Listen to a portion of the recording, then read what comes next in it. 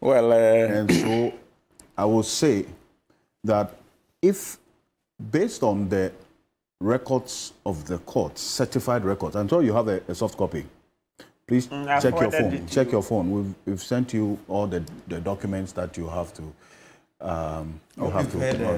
So you know, I can't read it at this. I can't read it at this spot, but no problem. Indeed, I can be your well. Give me the quotation. I can read the first point I want to make is that Sammy, my brother, in his submission has made reference to Paul Adumochire about 3-4 times. And I think that it is not fair because he's not on this platform. And if we come to discuss matters of national interest, you don't need to discuss people who will not have the opportunity to rebut. It's not fair. And I thought that Mr. Okanse would have at least let him know that and stop it because it's not fair. The man is not here. So why do you make reference to him and describe him in very bad taste? I don't think it's not fair. He was going on that path. But he did it about 4 times. He mentioned his name 4 times. It's not fair. Reference. So I think you no. Mr. Jeff, hold on. Akufo-Addo is different. He's a public. Why we mention his name? Hold on. It's got Vladimir in the studio. They are public servants. But you don't know that. You don't know that he's a public servant. You don't know Paul is a public servant. Gentlemen, you don't know he's the board chairman of Ghana. You are talking about him based on his media work. Let's not contradiction. All the people we are discussing. You are talking about Paul. You are talking about Paul because his Metro TV programs. You are making reference to him as a media person. It's not fair. We are talking about Attorney General because he's a public servant. Akufo-Addo is a public servant. Paul Adumochire using what is the Metro TV is not a public servant. And so if you are speaking to those matters, who told you that journalists cannot be discussed?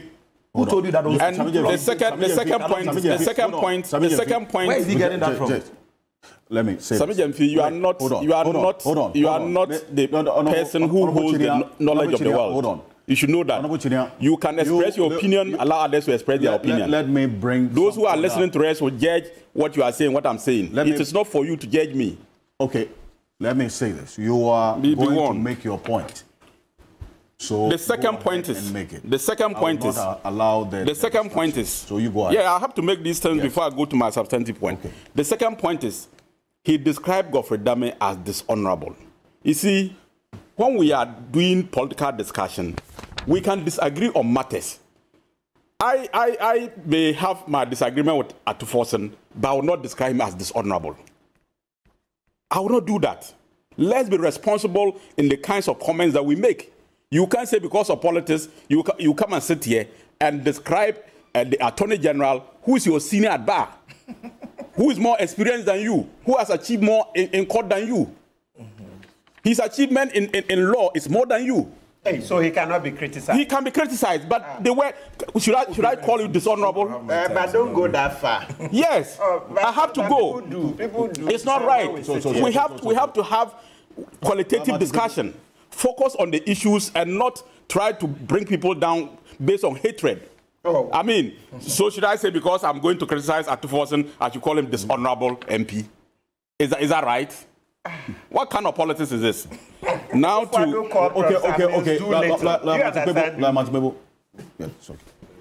there is no rule anywhere that if you are on a program like this and there is nobody in the studio, don't comment about that person. Atuforsen is not here.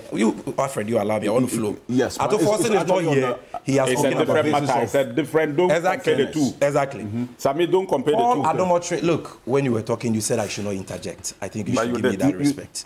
You see, Paul Adumochire is a journalist who has commented on this matter, and therefore we can comment about him. In his comments on this matter, he has spoken about me, and he has spoken about the number of people, so you can be speaking about. You make a specific reference in response to the comment made, and about me, the person. Exactly. I think and in any case, that person is a public officer. He didn't even know. So this whole argument that somebody is not in the studio, so you cannot talk about it is ridiculous. You are not talking about his public office. Number two. There is nothing wrong describing an attorney general who goes about influencing witnesses and accused persons unprofessionally under the cover of darkness has not been proven. to fabricate evidence. That has not been proven. My brother, you're going to allow me to talk. It's an allegation. You're going to allow me to talk, or else you will not have any time to talk. It doesn't matter. Yes, hold on. You're going to allow me to talk. You say you are a lawyer. No. Respect yourself. Respect yourself. The man makes an allegation. Respect yourself. Respect yourself. The allegation. Respect yourself. The allegation was not, it is not a mere allegation. It is evidence under oath. Now, Honorable Chinnia, I think that because you are also a student of law, I keep coming back to that. We cannot wish away the impact and the extent. No, no. Part 1 or 2? It's part 1. Part 1? Part 1. Yes, it's part 1. This one after the program. It's part 1. No, let's. I'm not a lawyer. That is the most important thing. He's in that. About this, you're studying law. He's studying law. Part 1. Yes. That it should be of concern, is it not? I mean, regardless of where you sit, that because it could happen to anybody. Yes. That if a statement like this is made, which is not contested in court, how do we treat this? You know, in my submission, I don't know whether you paid attention to what I said. I did. I said the issue the third accused person made in court is about the professional conduct of Godfrey Dame. For me, is it just about the professional conduct? If it is established that he tried to influence him, it's about his professional conduct. It doesn't go into the merit of the substantive case in court, where my interest is. And for me, the substantive matter is about the contract that government of Ghana signed with the supplier and how the terms in the contract were applied. Okay. That is what is before court. In the case of the third accused person making an allegation against the Attorney General, is yet to be proven. The Attorney General has also made an allegation against Atufosin.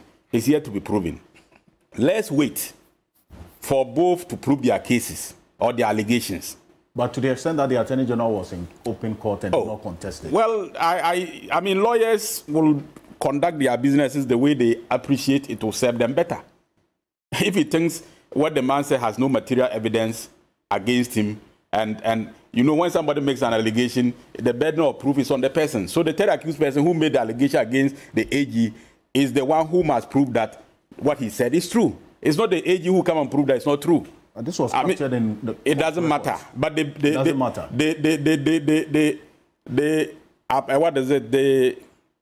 establishment of the facts, whether he actually did that or not, is on the third accused to prove. Okay. Now, I am concentrating on the matter which I believe the NDC and Sammy Gyamfi and co are trying to divert Ghanaians' attention from. And that is the contract that government of Ghana entered with the supplier. What are the terms in the contract? Because if you have a good case and you put before court, you don't need to coerce somebody to come and support you.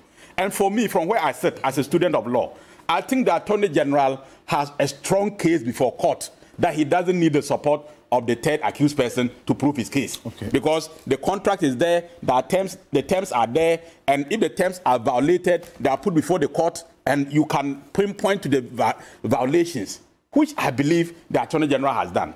You see, we don't need to get into the matter. Otherwise, the bridges are there. It's clear. You sign a contract with somebody, the person is supposed to supply ambulances to a particular specification before he's paid. Before he's paid. He didn't supply the things, and you paid him. And when you even supply some, they were not up to the specifications. It means you breached the contract. But today they are saying that we should bring the ambulances for our money. I think that why did they even supply that in the first place? Why did they put in it? Are they ambulances? Yes. I haven't finished. No, we can't. Gentlemen, hold on. I haven't finished. Conclude on your point. You see, Sammy keeps insinuating and using bad language against the Attorney General. It's not every accusation that you make that will turn out to be true in the court. He himself made an allegation against the energy minister. What happened? Was he able to prove it in court? He couldn't prove it. You made an allegation against the energy minister. So the fact that the third accused person has made an allegation against the Attorney General, I thought that we would have waited and brought the evidence. You shouldn't be speaking plenty. Why do you speak? You are a lawyer.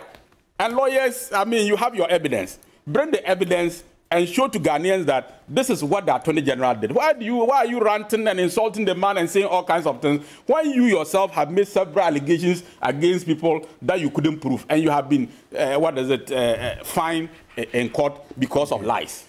All right. Well, we should stop this. So you made your point, and I'm concluding on this. Yes. Response. Number one, there's not been any trading of allegations.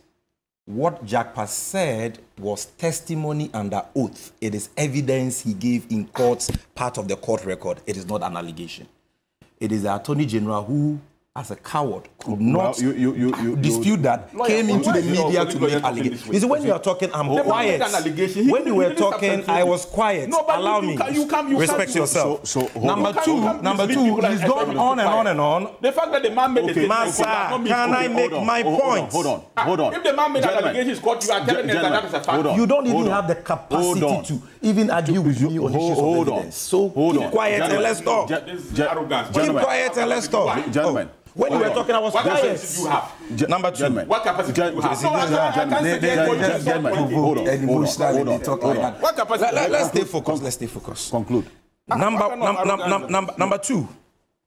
He keeps on saying that they have a good case. They have a strong case. The Attorney General has already established that.